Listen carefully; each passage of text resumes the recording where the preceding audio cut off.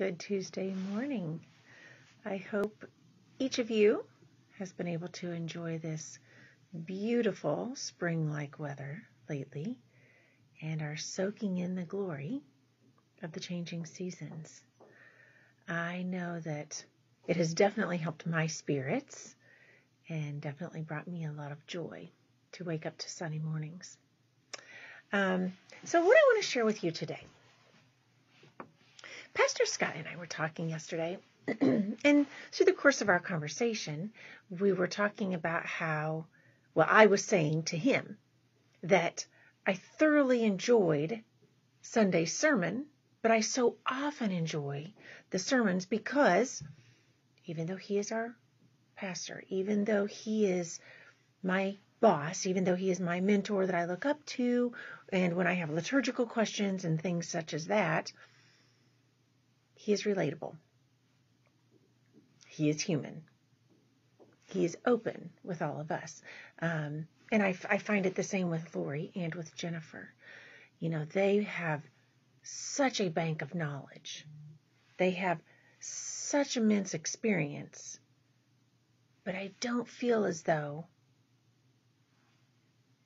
they are here. I am here. And they are preaching to me. They're in the trenches with me. They are helping me sort out everyday life with God's Word. And so I was telling Scott this. I said, I really appreciate and enjoy the way that I seem to relate so often to what you are saying because you are able to explain God's words in a way that applies to me. And I think at this point in time, and maybe I'm just talking to myself, and if so, then I will do my best to listen loud and clear, and thank you all for bearing with me. But I think some of us oftentimes think that, I should be there. I should be knowledgeable in this, whether it's being a son, whether it's being a wife, whether it's being a father, whether it's being an aunt, whether it's being a teacher, whether it's being a doctor. We don't ever stop learning. Or at least I would hope to heaven's sakes that the physician that I go to has not stopped increasing their knowledge level because the medical industry is always changing and ever evolving. I would hope that the teachers that are teaching my children have not stopped educating themselves because unfortunately education continues to grow and change and evolve. And it is the same with every single thing, whether it is life, whether it is parenting, whether it is friendship, whether it is a relationship of any sort, including our relationship with God. No one is expected to be at the point of perfection today. No one is expected to have it all together. And that was something Scott and I were talking about that, it seems so interesting that we share with all of you, whether it's on our daily devotions, whether it's on a Sunday morning that they're sharing. And so often, it seems as though we are really truly sharing to ourselves. We have the ability to share and be inspired by God, but we don't have any more knowledge level than you do in the sense of life itself.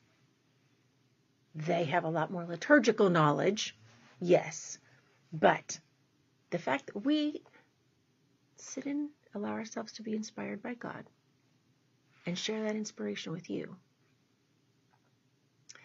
does not mean that we aren't going through the trenches. It does not mean that we aren't having struggles.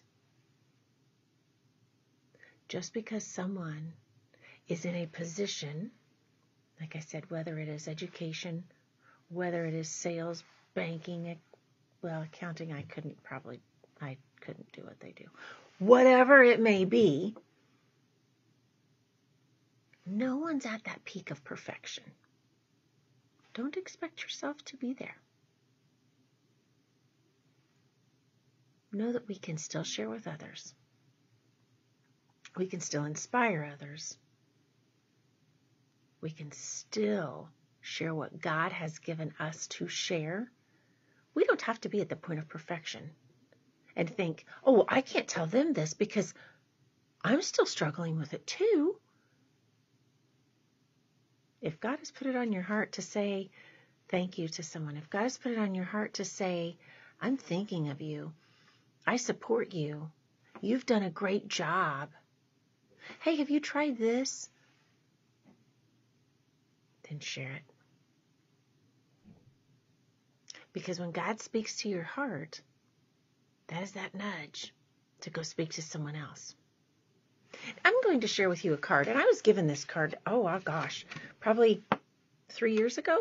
It still stands on my shelf in my office because I read it on occasion, and it brightens my day.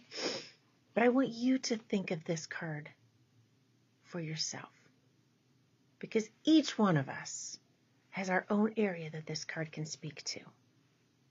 It says, if you ever wondered if you've served in a way that has touched someone's life, or if you've inspired faith and hope when they are needed most,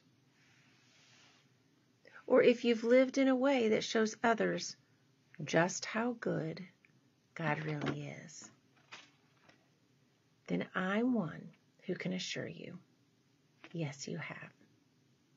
God has used you to make a difference in so many lives. God uses you.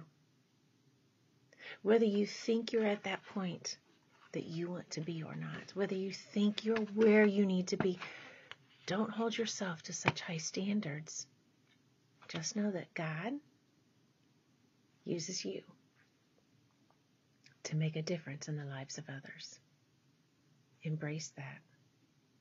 Embrace those nudges from God and share His love and allow that to bring joy into your heart.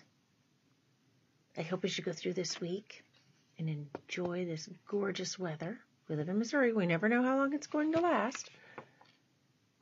I hope that you also embrace the fact that God is using you. You may not be where you think you need to be, and that's okay. You are where He knows you need to be. God uses you where you are for so many reasons. Have a blessed week.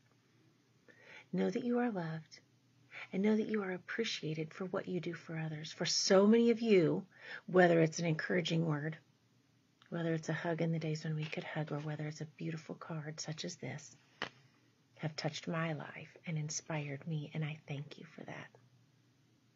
Have an amazing week, friends.